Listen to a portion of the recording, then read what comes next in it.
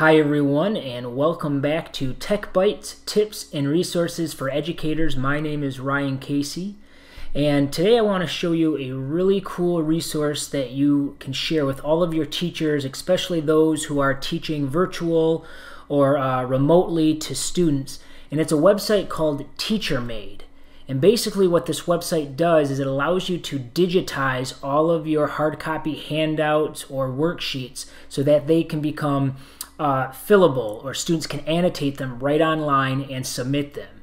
So you don't have to redesign things from scratch in a Google form or make some sort of really complex hyperdoc. You can just upload that hard copy, add some editable areas to it, and they can either be open-ended and students respond and you would manually read those and manually grade them, or TeacherMade can actually grade them as well as long as you mark what's right or wrong. So it's pretty easy to use. Most importantly, it's free. It's a really cool resource. Let's check it out. Okay, so I am at the teachermade.com website and I set up a free account. I was able to log in and set that up just using the Google option, so it only took a couple seconds. As you can see, I already have a few worksheets created, and I'll come back to these in a few moments. I want to jump right in and just show you how easy it is to digitize that handout or that worksheet. So I'm going to click on Create Worksheet. I'm going to give it a title. I'm going to do one on the scientific method. I can give it a description if I want. And finally, as the background they call it, that is going to really be the worksheet that you're going to upload. So I'm going to click in this gray box to look for my worksheet. This can be a PDF, it can be a PNG or JPEG, in other words, an image file. I do not believe it can do like a Microsoft Word file. So you will want to make sure that you convert that to a PDF or image file beforehand. Otherwise, I'm going to upload my worksheet. I can see it listed there. I will hit Create. And now it's going to take me to a screen where I can begin making this interactive. I can start marking the different spots that I want students to input something or edit a section of the worksheet. So as you do this, remember these can be either graded or not graded or scored. For this example, because it's really multiple choice, they have to go through and read each sentence stem and identify what part of the scientific method it's talking about, and they have to enter one of these letters, the Q, H, E, D, or C. So this would be pretty easy for TeacherMade to score it because I can set what the correct answer is. If you want it to be open-ended and you want to, it's something more like a paragraph or a free response, you can mark that as well, and then you would just manually grade that, of course, when it comes through the system and it's flagged that a student has submitted it. So in this case, I'm going to mark on these little lines here what the correct answer is, where a student would type in a letter. So you'll notice you have like a formatting toolbar up here, similar to what you would see in Google Forms or maybe Microsoft Word or Google Docs. I'm going to have them input a short answer. So for this first one, I'm going to draw the square there. That's where I want them to enter their letter.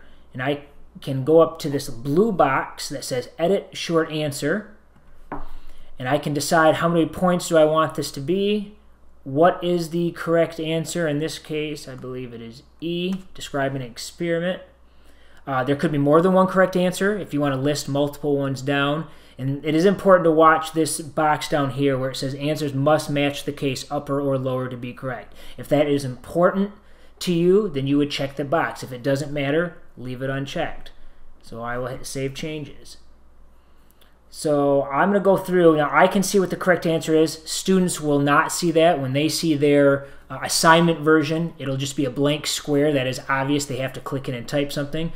I'm going to go through and add a few more of these, and then I will show you what it looks like when this is all done and how easy it is to send to students and what it looks like when they actually fill it out. So I'll go through that and we'll take a look at the next step.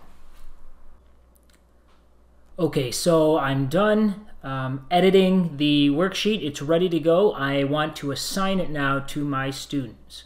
So I'm going to close out of the worksheet. And it's going to take me to this little worksheet dashboard. I can see when I last modified it.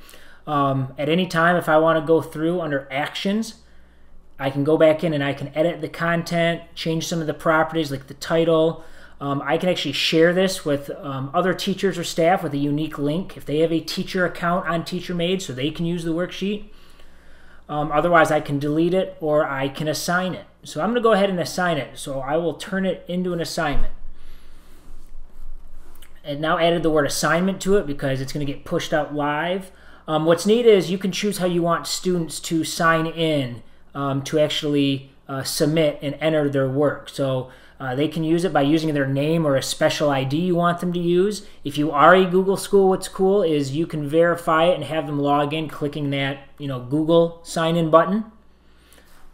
If you want to provide a list of names, you have to separate them one per line, so you might have to enter a lot, but you can type in the actual name that would be required to validate for them to fill it out. You can have them show a score and what their answers were, or the score and the correct answers. How do you want the score to be displayed?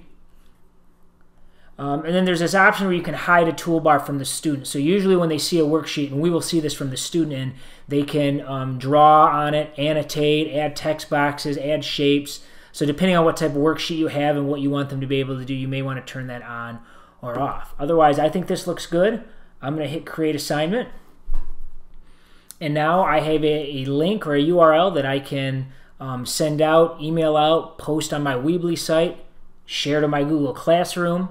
And that is the link that students will click on when they begin filling this out, which is what we are going to do next. So now a student will click on that link or copy and paste that link into a browser, and that'll take them to the start of the assignment.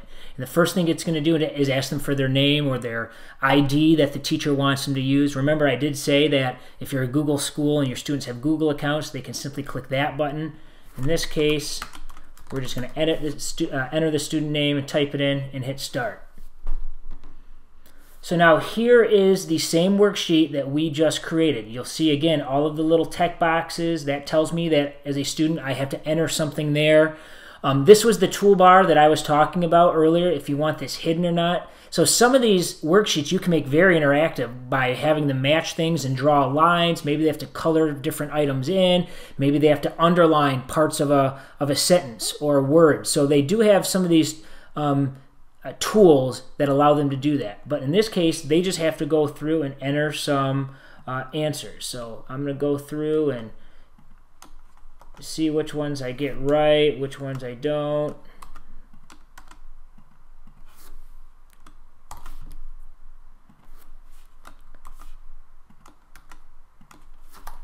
They would enter all of those in, and then notice down here at the very bottom corner, they can save it for later, or they can click I'm done. So they're going to finish it. They're going to hit I'm done.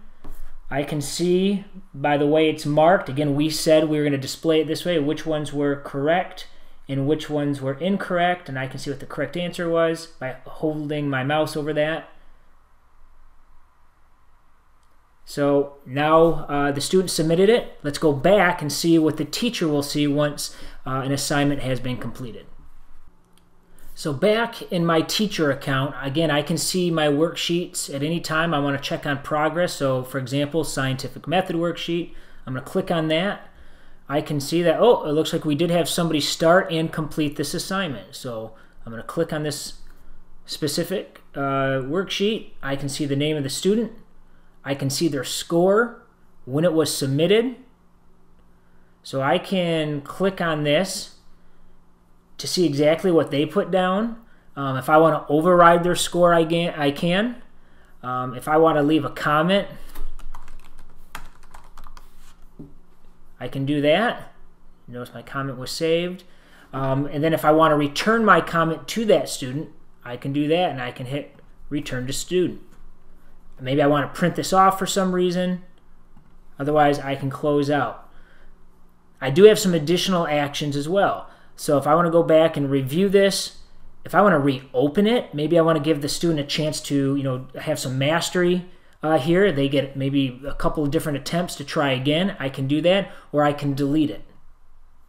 So it's really cool because you get to see the data, and again, you have the option to have them submitted again, which is really cool. So now I'm going to switch and just show you some different types of examples of worksheets that you can use with TeacherMade.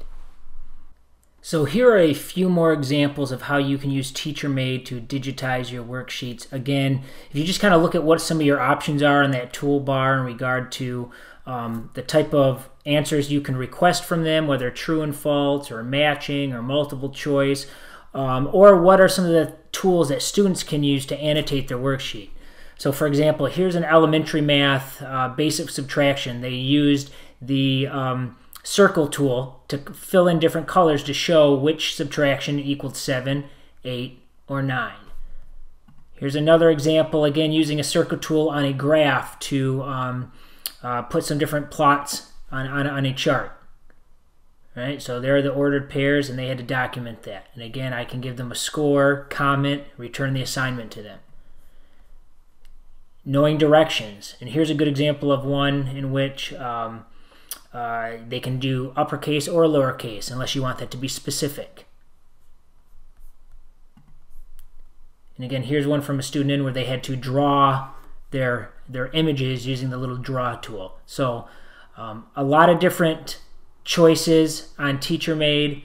It's just teachermade.com if you want to check it out. Again, free. You can sign up with Google, and it's a great way to engage students, especially those who are virtually or remote. So I hope you check it out. If you like this and other TechByte videos, make sure you go to MASSP.com or our YouTube channel at youtube.com/MASSP and subscribe, and you can be notified of any new video like this that we put online. Thanks for watching. Have a great day.